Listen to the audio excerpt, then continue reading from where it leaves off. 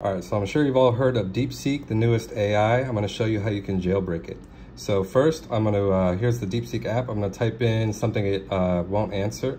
So I'm gonna say how to make cereal step by step. And if I hit go, submit, you'll see that it's gonna say, sorry, I can't do that for you. See, so sorry, I can't help you with that request. So now what we're gonna do is we're gonna go to the App Store and get the AI Liberator. We're gonna open this up.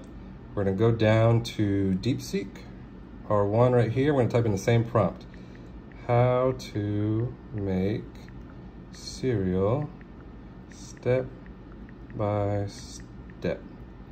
Copy that with Liberate. And then we're gonna go back to DeepSeek and we're gonna turn on DeepSeek R1. That's the latest sort of thinking model, and then we're just going to paste in with the Liberator copied to our clipboard. And you'll see it's thinking.